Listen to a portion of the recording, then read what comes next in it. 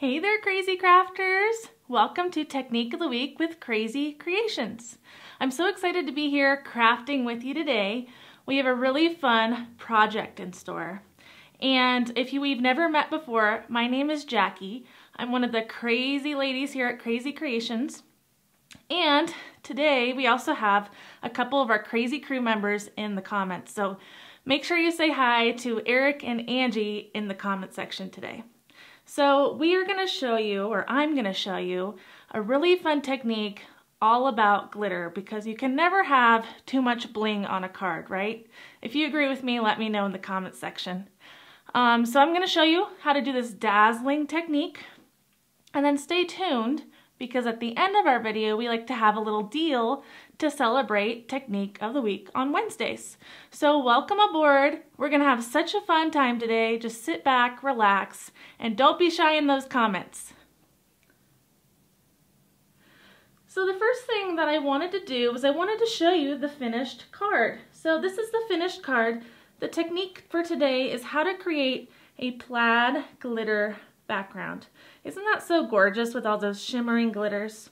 Now this is done with our microfine glitter here at Krazy Kreations, and I just created a plaid using Scor-Tape, and it's a really simple technique, but it looks stunning.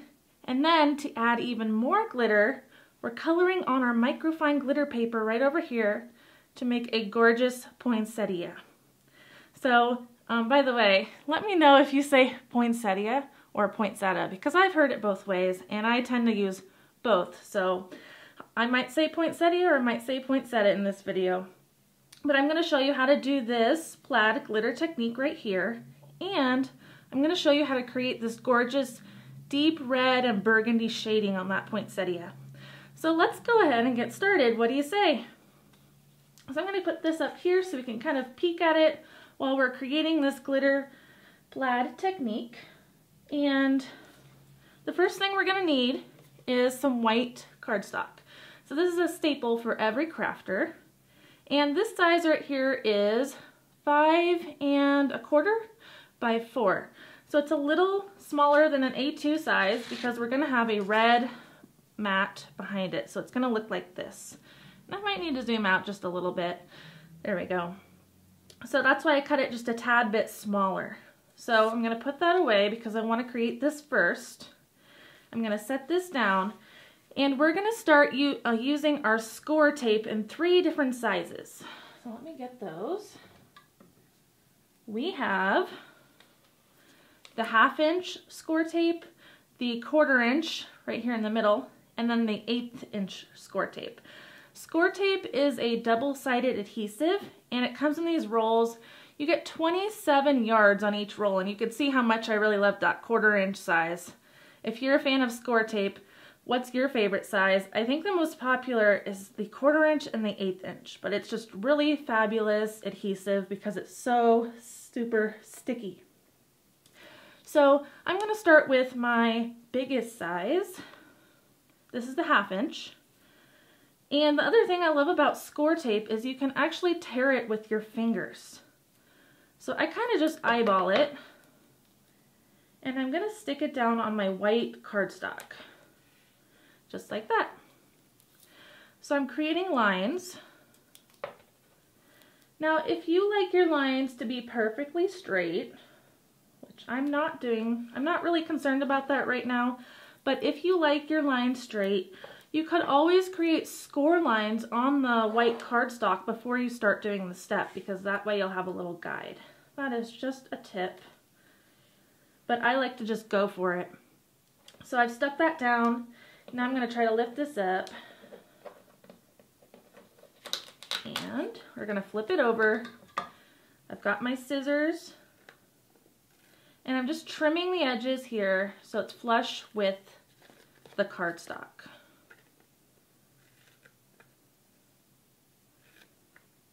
And one more. Okay, so here we have the Scor-Tape on the cardstock. And now I'm going to peel these off all at the same time because I'm going to glitter these all the same color. So just grab the little paper release. And now we can see that tape is really sticky right there, and I always try not to touch it. I don't want to leave any fingerprints on there. So I'm going to take my little tidy tray now, and this isn't really necessary. Sometimes I just use a piece of white typing paper, a coffee filter, just something to contain all the mess. And I'm going to use, this is our microfine glitter in Fire Red. And I'm going to sprinkle it. So you can either just go for it and pour it on, or if you have the little glitter spoon, this is the perfect time to use the glitter spoon. I love this little glitter spoon. It's so cute. Okay. So I just kind of sprinkled it on. Then I'm going to pick this up and make sure it covers all of the tape, just like this. And now we're going to burnish. So you can see that our glitter is a little bit dull right now. What I'm going to do is take my finger and brush that glitter with my finger to make it nice and sparkly. And this is a technique called burnishing. So notice how I'm kind of going from the middle to the edge of that tape, because I don't want to accidentally take any tape off of the edge of my paper. So always work your finger from the inside to the outside. All right, and now what I'm going to do to clean this up just a little bit is use a Swiffer cloth. This is a Swiffer dry cloth. This is absolutely an essential if you work with glitter. And we're just going to clean this up a little bit so we don't have any loose glitter on there. Look, clean, perfect. So we're going to go ahead and do our next color. I'm going to rotate my paper this time, and we're going to do the 1/4 inch tape across. So we're going, it is vertical now. So that is portrait style, but our tape is going to go horizontally. So there's one. There is number 2, and I'm just eyeballing it. I'm not being exact at all. This is just such a fun and relaxing technique if you don't want to be too picky about it, because all we're doing is putting down tape, trimming the ends, peeling it up, and glittering. So really, little thinking.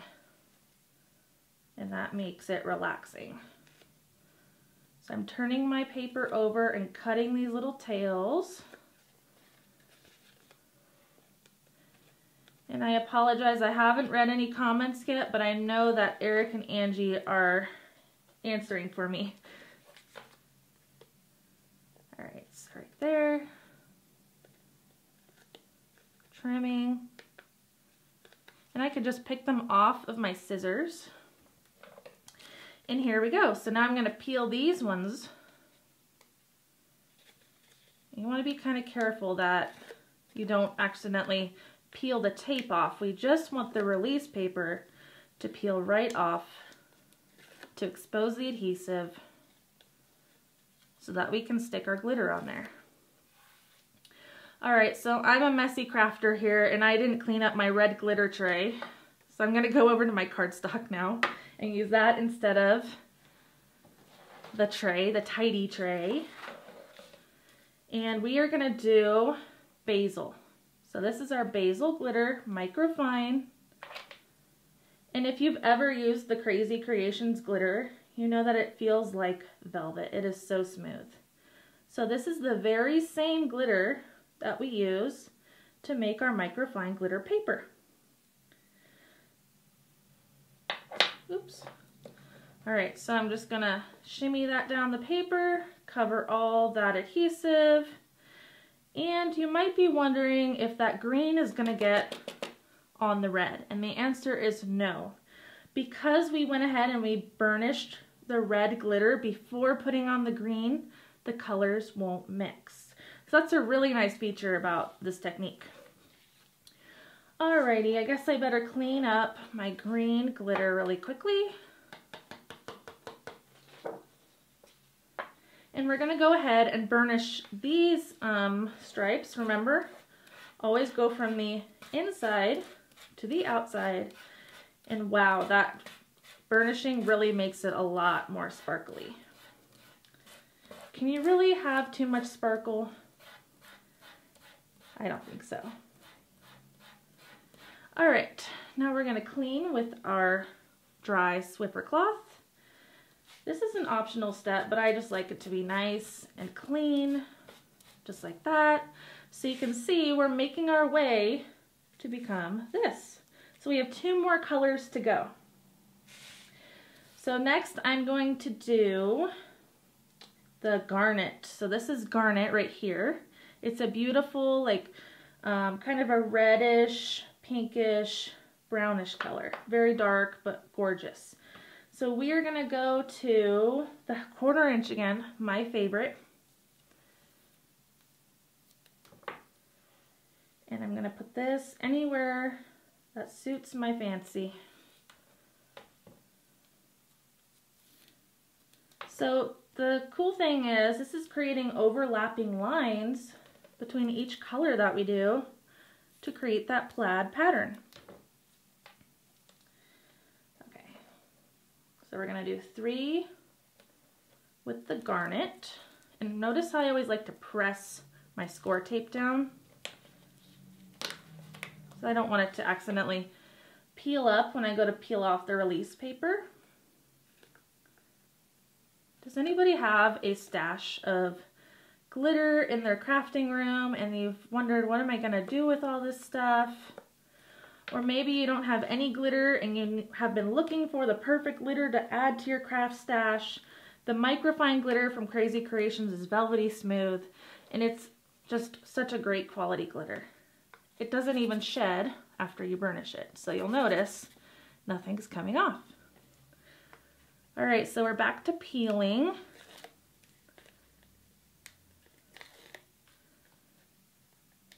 So satisfying when you can just peel off a whole strip of that paper. There we go. And now we're going to do the garnet, like I said, which is absolutely gorgeous. It's like a jewel tone. And we're going to sprinkle out over the adhesive.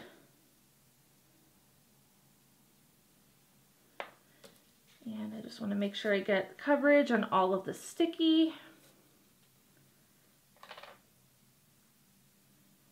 Yes, I go crazy with my glitter, but that's okay because we're called Krazy Kreations, so we got to be a little crazy. We all have a little bit of crazy in us. So I've covered my tape. I'm going to clean up my garnet glitter by pouring it back inside the jar. And we're really not using very much glitter. Whenever we put it on the tape, we're reusing a lot of it. So I'm always pouring it back into the jar, and you'll notice we're barely using any. So back to rubbing or burnishing. Wow, what a difference.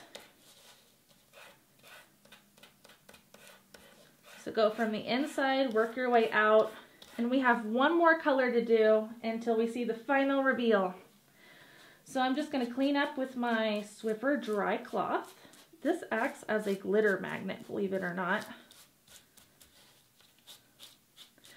All right. So the last color we're going to be using on this project today is called Sand. So it's a really light gold, and it's just perfect for Christmas. So I am going to go the same direction as the green. Now for the last color, I'm actually using a combination of the 1/8 inch Scor-Tape and the 1/2 inch Scor-Tape. So I'm going to mix it up because I wanted to see a lot of that gold on there.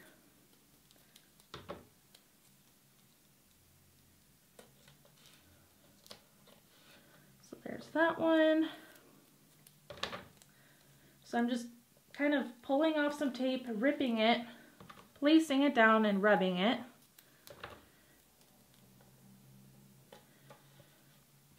And then I'm going to add some of my 1/8 inch Scor-Tape. Now this stuff is really skinny, but it just adds a lot of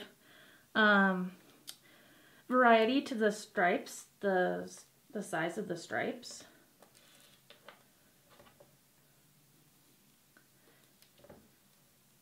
I'm going to add a few of these. looks kind of funky on my table. But it's going to come out beautiful. It looks funky because I've got all these different sizes on the edge here. Alright, so we're going to pull this up, flip it over, and this is our last color. So we've used we're using 4 different colors of glitter. We used fire red, basil, garnet, and this is called sand that we're going to use next. So I'm just going to cut those, trim, trim, trim. Okay, there we go. And now we get to peel all of those off. So this would look great with a lot of different color combinations. If you have any ideas for color combinations in this technique, please put them in the comments section. You could do like a blue Christmas with our royal blue, ice blue, and silver. That would look gorgeous. You could do like a modern Christmas with the pink, blue, and silver. Okay, so all of my strips have been peeled, so this is sticky on here, and now we're going to do that sand glitter right here. So I'm just going to sprinkle this over the entire thing. When you're working with glitter, make sure you're not near a fan. That could be a disaster. We don't have any fans in here, but the glitter is kind of just floating onto the paper. Alright, so I covered all of the adhesive that was exposed. I'm going to clean up my sand colored glitter. Put that to the side.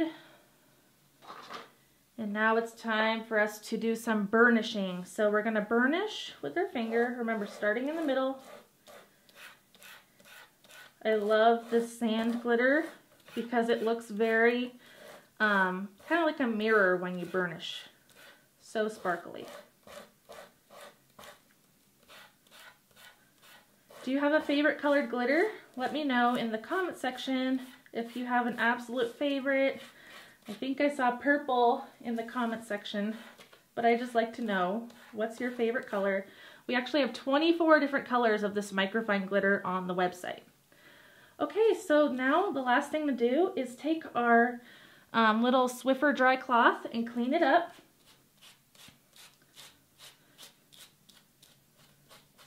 Just wiping it, getting all the loose glitter off. It works really well to get the glitter off of your table surface, and voila. Look how beautiful this looks. So this was such an easy technique. All it was different sizes of double-sided adhesive called Scor-Tape and the Krazy Kreations microfine glitter.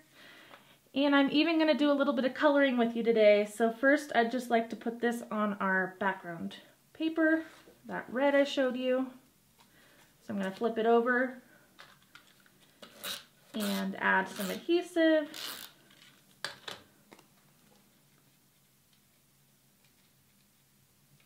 Gotta eyeball it, get it perfectly straight. There we go. So now you can see we have our background done, and now we need to color our focal image. So in this card, it's a poinsettia. So we're going to be using the Krazy Kreations outline sticker called Poinsettia, number 3060. And for this technique, we will need the Cool Highlights Krazy Kreations microfine glitter paper. Now, like I was saying earlier, this is the same glitter that we used in the jar, but this is in glitter paper form. So we do need to burnish or rub with our fingers to make it velvety smooth. Oh, I love that comment. I got to read one. Yay! Please send me all the glitters. You can never have too much glitter. And this glitter is my favorite because you can rub it once and then the next time you touch it, it does not come off. So I know the guys would really appreciate that when you give them a card with glitter on it. I know they don't like it when the glitter sheds. Alright, so I went ahead and I burnished And now I'm going to take my outline sticker, peel it off the sheet, position it on the glitter paper, and I'll just color one holly today, one holly leaf. But you can see I actually used 3 on the card. I like to press and then rub because this is going to seal that sticker down really, really well. And our stickers will stick to almost any surface, so you're not limited to just our glitter paper, but it's definitely my favorite medium to use. All right, perfect. So how about I zoom in just a little bit so we can focus on that coloring. So looking at my coloring here, I use some really deep colors to create that gorgeous poinsettia flower. And poinsettias come in all different colors, I've noticed. But when I think of them, I think of like a burgundy color, burgundy and red. So that's what I decided to color with. And it's actually with 4 colors. So the darkest color was brown, E18. Then I used some RV17 for pink, R17 for red, and I needed a light color to go with it, so R03. Now these are our Rite Art markers. They are alcohol based, and that's why they're going to blend so nicely when I show you this technique. So I like to start with dark and make my way to light. So I'm going to start with that brown, E18, and use the brush tip. So I'm putting that brown at the base of the petal. Now something I like to do with flowers is I don't like to go in a straight line. I like to give a little variation because it makes it seem more like a real flower. And then I'm going to use some of that RV17, which is pink. And I'm going to go right up to where that brown line stopped, and I'm going to drag the brown out just a little bit with my pink marker.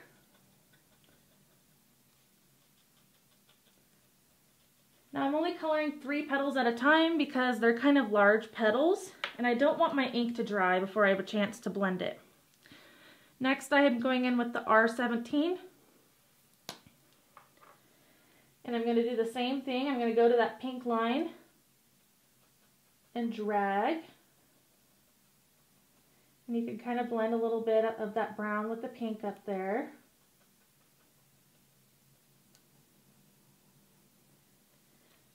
That pink is just my favorite with the red. It just adds a lot of brightness to it. And the brown makes it look dark, like a shadow. And then I'm going to take my R03, there we go, and I'm going to blend from the red to the edge of the petal.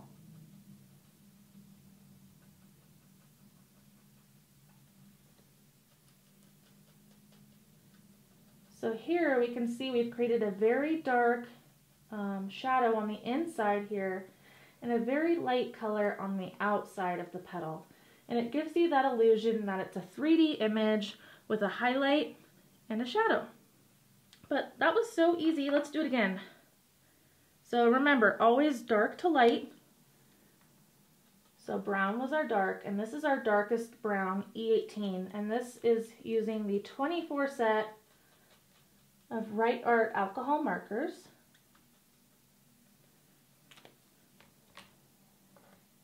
And then I'm going to do the pink.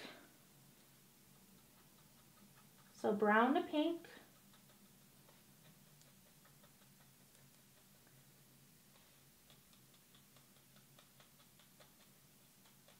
And it's okay if it's not even. And remember, I'm pulling the color out to the edge. I'm not going opposite. I'm only going one way. And then red.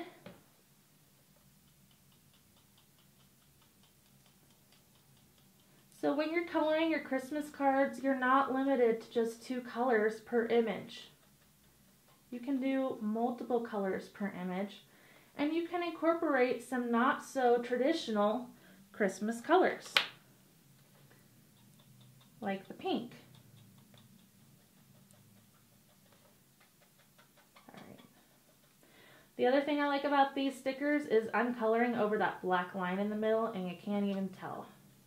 Because it's a black sticker, you can color over it and it won't even show.